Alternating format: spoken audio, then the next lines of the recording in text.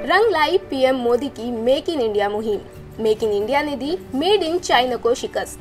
भारत ने फिर छोड़ा चीन को पीछे। भले ही दुनिया भर के बाजार चीन के प्रोडक्ट से भरे पड़े हों, भले ही मैन्युफैक्चरिंग में चीन ने अपने झंडे गाड़ रखे हैं, लेकिन जब क्वालिटी और ट्रस्ट की बात आई तो भारत निकल गया चीन से कहीं आगे। जी हाँ, मोदी का मेक इन इंडिया रंग लाया और भारत ने मेड इन चाइना को पटखनी दे डाली। जानिए कैसे। दरअसल यूरोपीय संघ और दुनिया के 49 बड़े देशों को लेकर सोमवार को जारी मेड इन कंट्री इंडेक्स 2017 में उत्पादों की साख के मामले में चीन भारत से 1-2 नहीं बल्कि पूरे 7 पायदान पीछे रह गया है। इस इंडेक्स में भारत को 36 तो चीन को महज 28 नंबर मिले।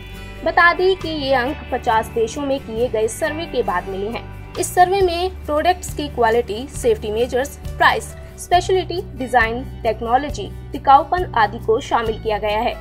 बता दें, चीन को हमेशा इस बात का गुमान रहा है कि मैन्युफैक्चरिंग के मामले में वो सबसे आगे है, लेकिन इस सर्वे से ये साफ हो गया है कि चीन अपने प्रोडक्ट्स बनाने के लिए घटिया कच्चे माल का इस्तेमाल करते आया है और यही कारण है कि इंटरनेशनल मार्केट में मिलने वाले मेड इन चीन प्रोडक्ट्स सस्ते मगर घटिया होते हैं।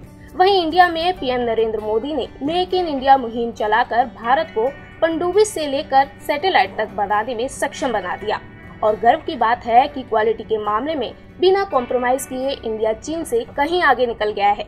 इंडिया न्यूज़ वायरल की रिपोर्ट।